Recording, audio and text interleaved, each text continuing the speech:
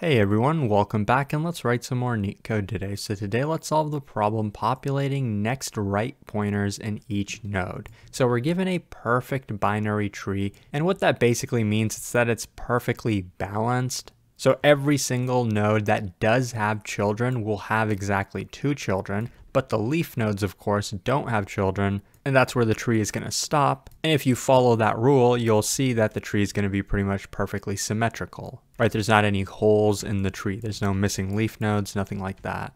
The node definition though is a little bit interesting. Of course, we have the value for each node. Each node has a left and right pointer, but it also has a next pointer. That's the difference. Our goal is to populate each next pointer so that it's pointing at the node that's to the right of it. So for example, this 2 does have a node to the right of it, and we need to populate that pointer.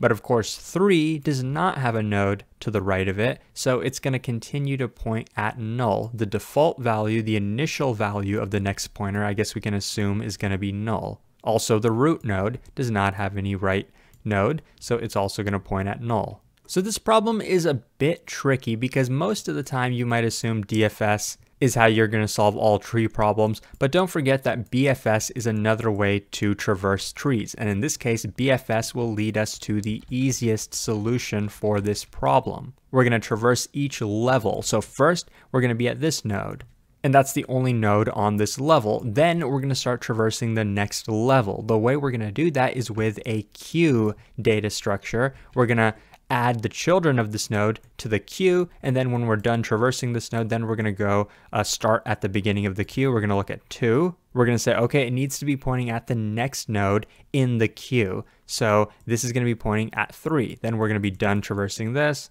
and then we're going to get to 3. It's going to be pointing at the next node. We know there is no next node in the queue. And then as we were doing that though, we would also have been populating the next queue. We would have taken 2's children, added them to the queue, take 3's children, also add them to the queue. And so that algorithm is the easiest way to solve this problem. If you've done a BFS solution before, it should be pretty straightforward. Now, the time complexity is going to be big O of n because we're traversing every node in the tree. The memory complexity is also going to be big O of n because we do need a queue, and we know that the last level in the tree is going to have about n divided by 2 nodes in it. So therefore, the memory complexity is going to be this, which we know the memory complexity of that can be reduced to big O of n. So the question is there a better solution? Now, they mention in this problem that technically we can do DFS, and the extra memory from the recursive DFS does not count as extra memory. So if we can do that, then we can basically say that we've done it in big O of 1 memory.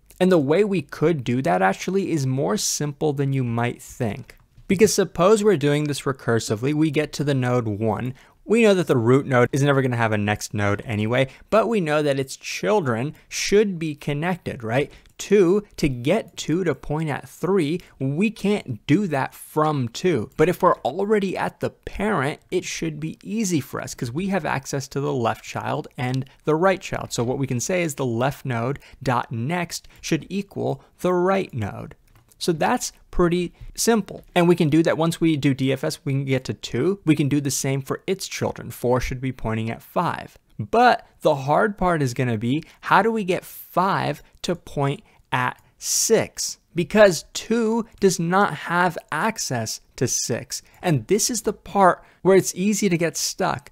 But the solution is more simple than you might think. Remember, we did connect 2 to 3, so 2 has access to 3, and 3 has access to 6, so it should be possible for us to connect 5 to 6. And of course, that algorithm could be done recursively, and we could keep doing that on a bigger and bigger tree. But this isn't a true big O of 1 memory solution. It's still using big O of n memory because of the recursion. But there is actually a true big O of 1 memory solution, which I'm going to be showing you and then coding up. And it actually relies on the same technique that we just talked about. We can use these pointers that we're creating, with these next pointers that we're creating, to our advantage, and we can use the original BFS algorithm that we were talking about. Remember, we're first going to traverse the first level, and as we do that, we're going to be building a queue using the children. And then we're going to traverse the second level, and then while doing that, we're going to be building a queue of all of its children. But if we were clever and we connected the next pointers before we traversed the level, we wouldn't even need a queue, meaning we wouldn't need extra memory. We could do it in constant memory. But what we would need is a pointer to the beginning of the next level. That's all we need because the nodes are already connected. So the algorithm is going to be pretty simple. This is going to be our current node. This is going to be our next node. We're going to know that this is the next node because it's the left child of the current node. This is the beginning of the current level, so the beginning of the next level must be the left child. So what we're going to do is take the children of the current node and connect them together until we can't do that anymore. Now in the first case, it's pretty simple. We're just connecting these. 3 can't be connected anywhere else. Next, we're going to take our current pointer and our next pointers and shift them. So current is going to be over here, and then our next pointer is just going to be the left child of the current pointer. So the next pointer is going to be over here. Now, starting at our current node, we're going to do the same thing. We're going to connect the children. 4 is going to be connected to 5. We also need to connect 5 to 6. We can do that by using this next pointer, getting the next pointer, and then getting the left child, and then, using that to connect the right child of 2 to that. So we connected these. Now our current pointer is over here, but we're going to shift our current pointer now to be over here at the next node because we're using the next pointer. We're going to go through this entire level just like a regular BFS. Now let's connect the children of 3 together. 6 is going to be connected to 7, and 7 can't be connected anywhere because 3 doesn't have a next pointer. That must mean that there isn't anything over here. And then we would try to shift our current pointer to be over here, right at the 4, and then our next level node would be pointing at null because 4 does not have a left child, and that's how you know that we're done with the algorithm. Because as we go through a level, all we're doing is connecting the children of that level. So if this level does not have any children, there's nothing for us to do. We already connected the tree. You can see it looks pretty much exactly like what we wanted it to be, and we did it in constant memory. So now let's code it up. Okay, so now let's code it up. Let's initialize our current and our next pointers. The current is going to be at node, and the next is going to be the left child of that node. But it's possible that the node that we're given could actually be null itself. So I'm going to do a little ternary operator in Python. So if the node is non-null, then we're going to take the left child, else we're going to take null. And remember, our condition to do the BFS is going to be while current is not null and the next level is not null. So now we want to connect the children. First, we want to take the left child of the current node and connect it to the right node. So we'll take the next pointer of the left node and connect it to current.right.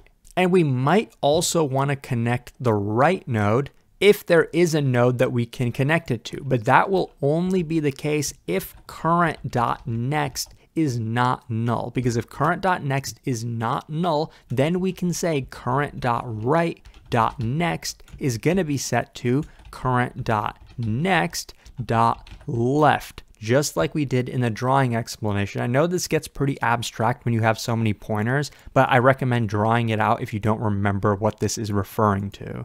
And those are the only two connections we're going to be making per node. Next, we're going to shift the current node to the next node in the same level if it exists. So now if current though is pointing at null, maybe the next node didn't exist. So if not cur, then current is going to be set to the next level, and the next level is going to be set to current.left. And then we're going to, just continue the BFS as if we're at the next level of the tree. We're going to keep doing that until the next pointer is at null. That's how we know we've pretty much done the entire connection. And for some reason in this problem, they actually want us to return the root node. Good thing we still have a reference to the root node, which was the parameter node. I think it's kind of dumb that they want you to do that, but whatever. Let's run it to make sure that it works. And as you can see on the left, yes, it does, and it's very efficient. So I really hope that this was helpful. If it was, please like and subscribe. It really supports the channel a lot. Consider checking out my Patreon, where you can further support the channel, and hopefully I'll see you pretty soon. Thanks for watching.